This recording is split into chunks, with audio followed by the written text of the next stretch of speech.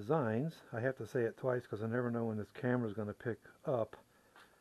Welcome to SE Custom Designs. So if you've been watching our latest episode, you know that we are transferring printed photo, otherwise it's going to be text in the future, for the sign that we're making for SE Custom Designs. So I found myself researching what is the best way to take a print, specifically from a toner, so not an inkjet printer, but a toner printer. Taking the print and then transferring it to wood. I did a search and found 5 ways that one guy was doing this, and his most preferred one was using this. I'm not a salesman for Minwax. I just am using the product. So I'm no stranger to using all kinds of products like this with my background as a painter, doing all sorts of stuff with paint and stain and poly and so on and so forth. And so at any rate, this is a water-based product, polyacrylic, for finishing wood, so on and so forth, clear semi-gloss. So you essentially spray that onto the surface of the wood, which should be sanded and free of dust. Then you take the print, like this is the print, put it down, you tape it. Okay, then you flip up the print, and you're going to spray the area, put the product on, put the print down, mush it down with your hands initially, of course making sure it doesn't move around.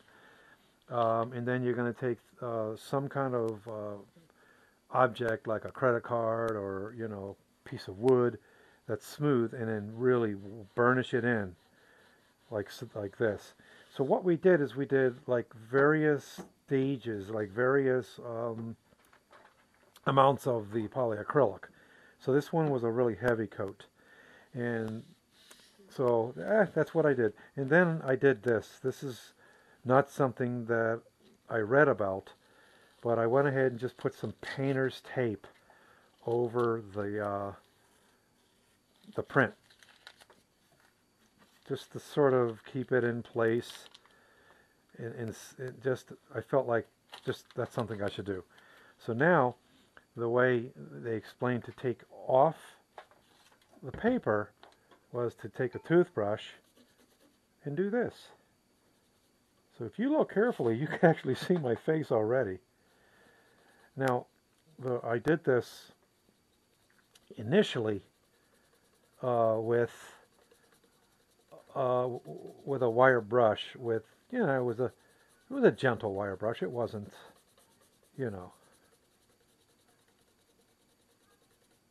too abrasive. At least I didn't think it was. And I'm going to be honest. I didn't expect this to come off that fast. Well, you can see already that I'm eating into the print. So I need to be a little less aggressive. I am very, very not patient. So I actually have another brush that I brought down. So I have a couple different brushes. So there we go. That's that one. So that was a black and white. Now, obviously, if this were for a customer, I kind of messed up. Now, I smoothed this with 400 grit, but I didn't put a lot of work into smoothing it out. So lessons learned from the first one, I'm not sure yet. I put a lot of product down, a lot of the polyacrylic, and so that's that. So now we're going to take the second one off, which is going to be a color photo.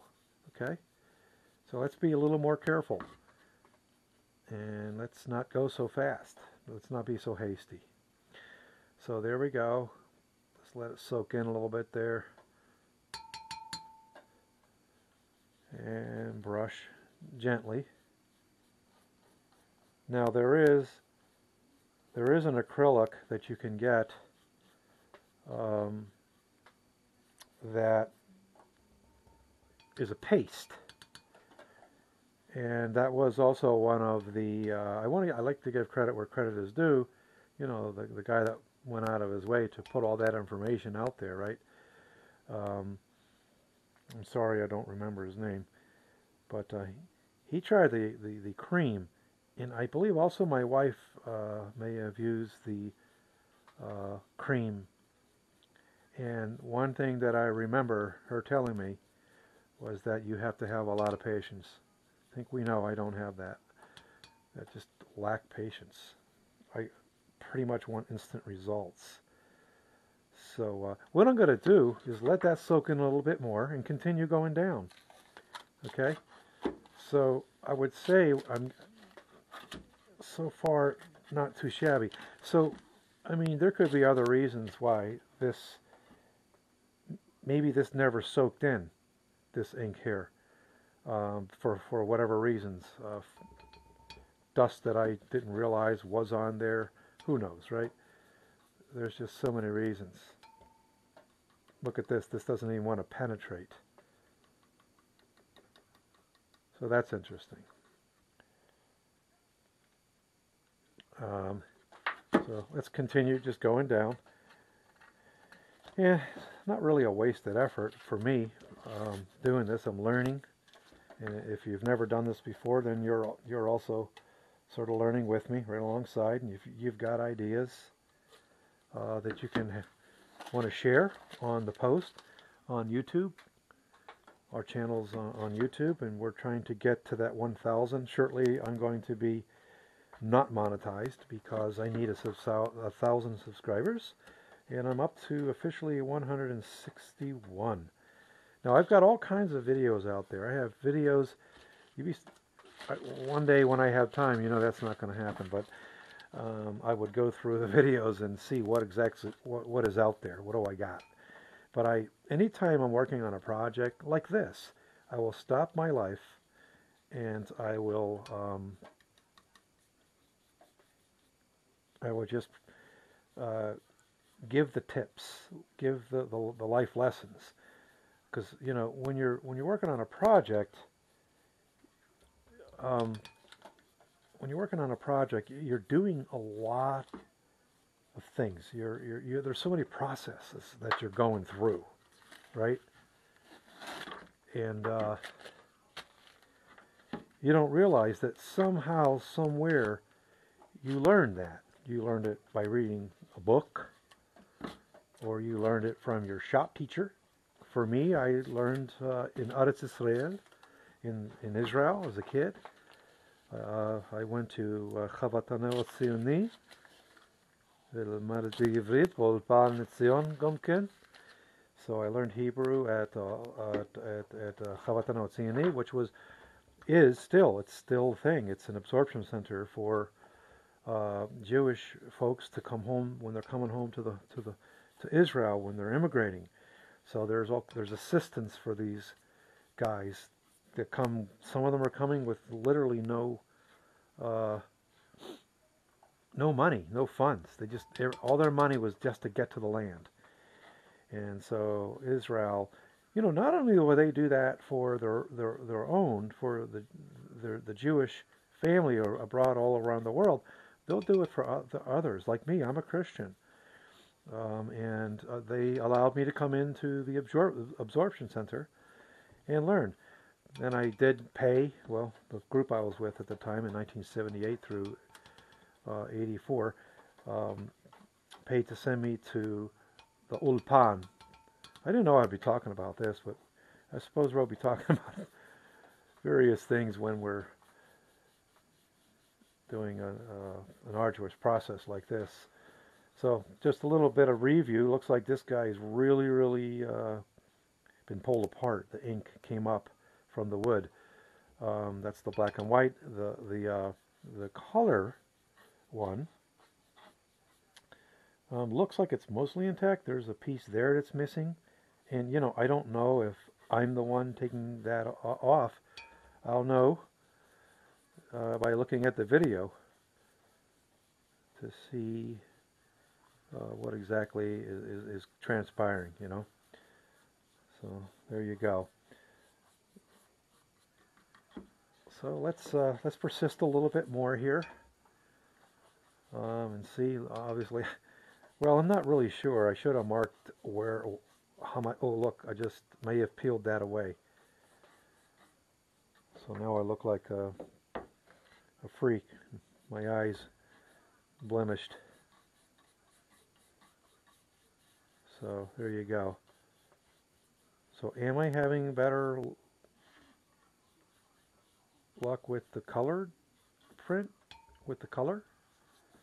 Or is it just a coincidence? I don't know.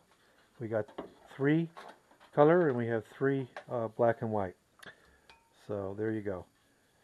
I'm probably going to turn off this video and not hold you hostage anymore. So let me know what you think. Let me know what you've done. Am I doing everything wrong? This is a learning curve for me. And we need to do this so we can figure out if this is the method we're going to choose for making our SC Custom Designs sign. That's really what this is all about. Okay. Thanks for tuning in to SC Custom Designs. And stay tuned for part perhaps 3, where we will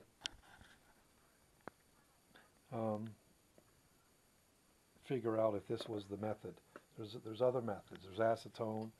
There's the cream, as opposed to being in a poly. It's a cream base. This gentleman had a laser printer, literally a laser that burns into the wood. That's interesting, or into anything really. So that actually gave not good results.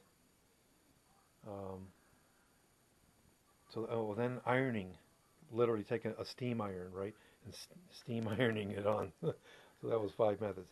Thanks for coming into my shop. Appreciate it. Please subscribe to the channel if you like what you're seeing. Hit the bell on the YouTube channel there, and then you'll get notified. Don't hit that bell if you don't want notified of new videos that come up. Thanks for watching SC Custom Design, and God bless. Let's see, which face do we want to zoom in on? How about this guy?